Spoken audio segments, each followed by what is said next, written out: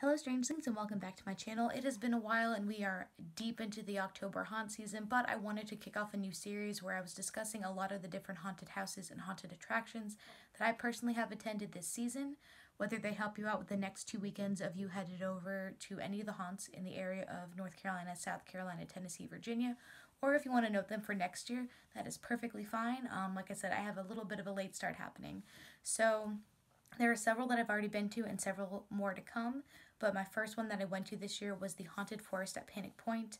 I'm not really sure what my rating system is going to be moving forward. It would make sense to probably do Frankenstein heads since I usually have Frankie in the background during Halloween. But I would give this attraction 4 Frankenstein heads out of 10, in all honesty.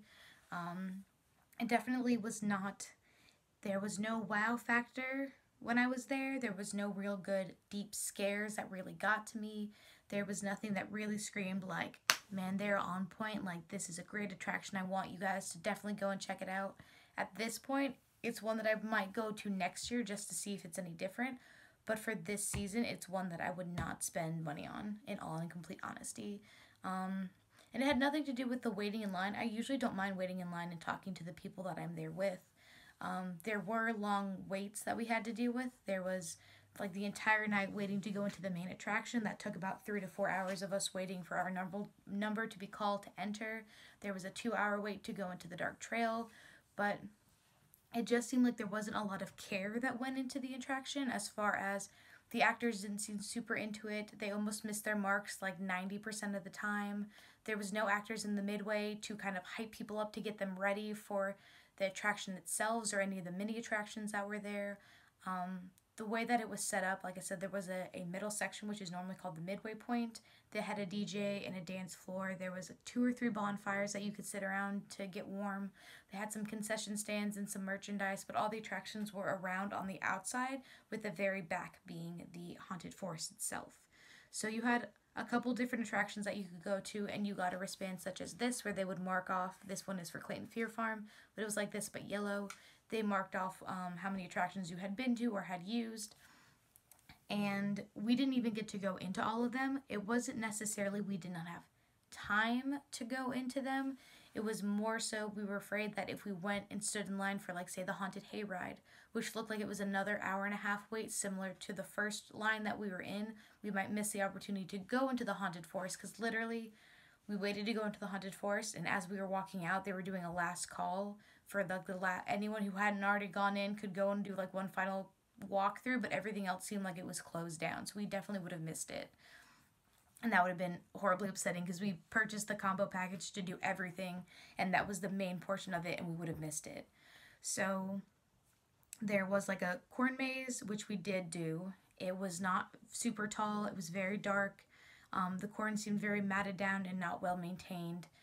There was very wide pathways, and a lot of the exits that they had kind of went off into like where the haunted hayride would be, or like into the parking lot. So you kept getting confused as to, well, this is an opening, but it's not the exit. And we had to keep going to find out where that one was.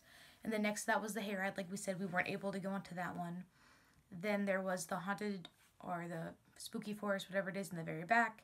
We got to go into the 3D clown trailer, which I will say was probably my favorite out of all the attractions. I thought the art in there was beautiful. There was less of a strobe light effect. The actors were a little bit better as far as hitting their marks.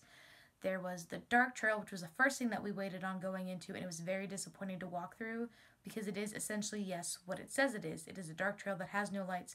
It almost seems dangerous because there's not like a clear flat pathway. It's in the woods, so there's a lot of vines, step downs that you don't notice right away. There were no good scares in it, and there was too many strobe lights, either like this, or there'd be a light, and then a long period of darkness, and then another flash of light. So you really missed the craftsmanship that went into building that specific set and or area. You didn't really get to be immersed into anything. You just kind of walked, waiting until you kind of ran into, oh, here's like a little house that you walk through, and then it was done. There was a lot of missed opportunity.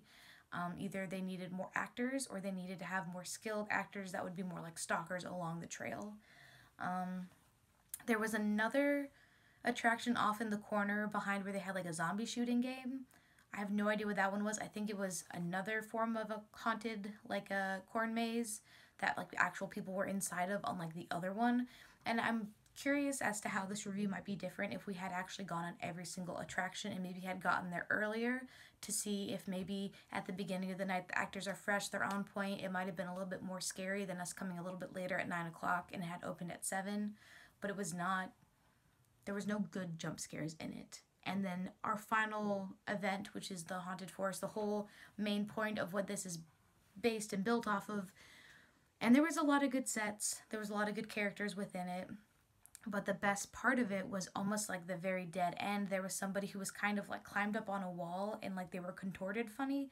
And it looked really cool. And it was actually kind of like you get taken aback by it. But that was it, and that was at the very end. So they missed a lot of opportunities up into that point. It was a decent walk. There's a lot of different themes that were in there, but it was just not great. So, 4.